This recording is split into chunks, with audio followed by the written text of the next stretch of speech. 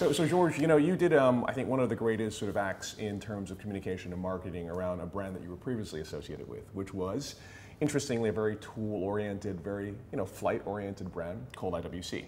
And you transformed that from, again, a very sort of, how shall I say, pragmatic brand into one of the sort of leading global luxury lifestyle watch brands, right? Is this the same idea for Breitling? The starting point, I think, is quite different. Today, Breitling is very much positioned in the hardcore aviation products. Sure.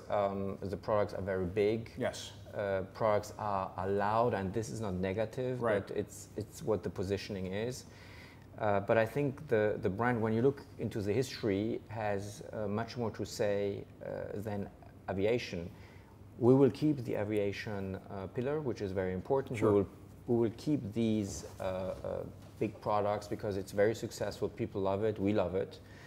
But I think when we look into the history, what Breitling did with, for instance, the Premier or the Top Time or the Co-Pilot, they did other type of products which were also more elegant, smaller, which is especially important here in Asia. Sure. So I think, and when you also look in terms of communication, you as a professional cyclist, you know that Breitling was, you know, timekeeper of the Tour de France, sure. of the Giro, etc. Sure. They were in sailing, skiing, etc. So I think with that, the price range where we are, we're going to go wider in terms of offering. Fantastic. Let's start a little bit with the watch that's on your wrist, the Navitimer 8. So a little bit of controversy in some ways because it's a Navitimer without a slide rule. However, I've attended the presentation in Switzerland, and actually the Navitimer 8 is based on cockpit instruments that did not have slide rules. Is that correct? That's perfectly right. Of course, when you launch such a product which is so different than what people were used of the last 15 or 20 years, of course you create controversy in terms of design, in terms of name, in terms of technical features. But everything we're doing, has historical roots. And this product in particular, both in terms of turning bezel, which were on exactly the same on the board instruments, as in terms of name, because there are 2 or 3 products or many products called Navitimer without having a sliding rule, in terms of dial design, etc., etc. So I think we're very true to the roots of the brand, but it's surprising, and the hardcore fans, and I understand that, I totally appreciate that, have some difficulties. On the other side, we're gaining new customer bases. Sure. All around the world, because when I first started, the first comments online were, "Oh my God, could you please make smaller watches?" Sure. So you launched this watch in Shanghai. Tell me a little bit about what China represents to you, because I find it really interesting that the market in China seems to be back on the upswing a little bit. And we have a lot of friends that are in a club called Shanghai Watch Gang. Yes. And the recurring statement that I hear from these guys was that the Chinese bought a ton of watches from the 1990s to about 2010. And all the young guys in China now recognize that they bought totally the wrong watches, right? Yes, of course. I mean, the market's becoming more and more mature, right. For sure. People are much more knowledgeable yes. about the watches. People are traveling, people are online, they see what is successful, they understand the history of the brand, yes. the true values of the brand, and suddenly they're discovering things we might be aware of in Western Europe or in Japan or in other regions of the world, who were facing the watch industry since much longer. But that's a normal phenomenon at Breitling also. You know, aviation, how emotionally attractive is aviation in China with not such a history. Right. You know, in China, when they think about aviation, it's China Air, I missed my luggage or stuff like that. And I've had that experience. And we need to tell also different stories. Right. But for sure, the market's becoming much more mature. And I think the Chinese consumers adopting exactly the same type of product. Yes.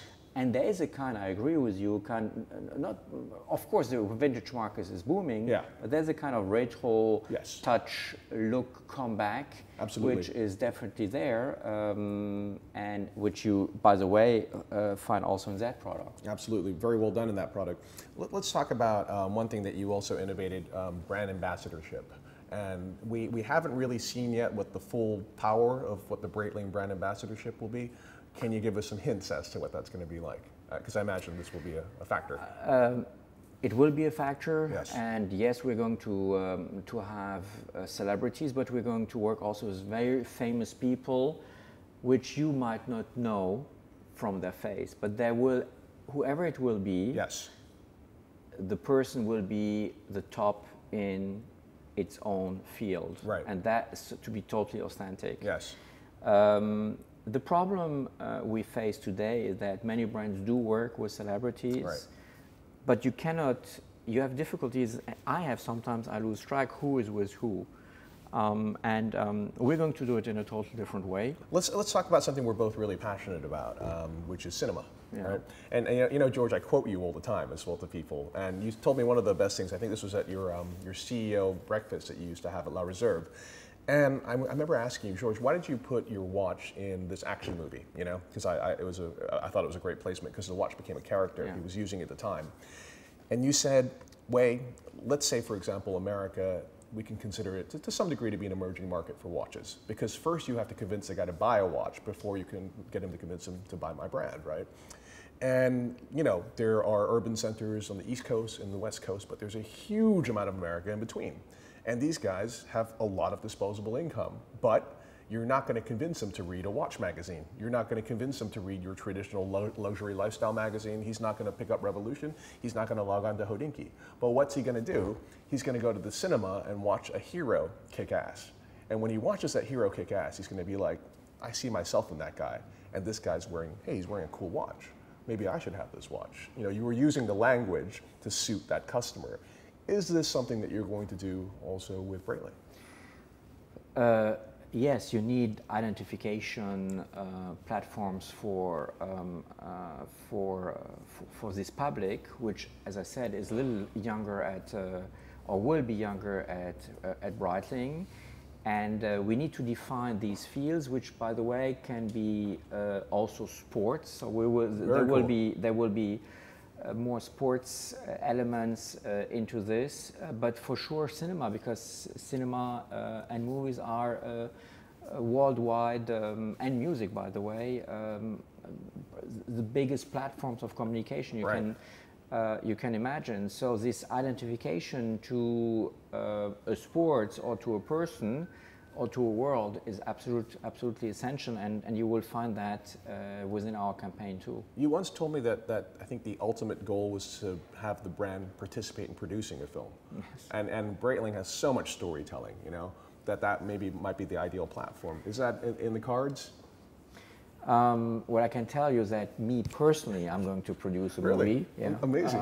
What movie? Well, I know what run will be present, and we're filming in September, right, in France. Right. But here also we've agreed now on the directors, the two actors, wow, very famous. Congratulations. And that will be a drama comedy. Will you be in it? Perhaps like Hitchcock, you know, a little bit cameo thing. Yeah, great. We'll have to see, but that was a dream, but that's a personal initiative. Right. And some people are in wine, some people are in cheese. I'm in movies.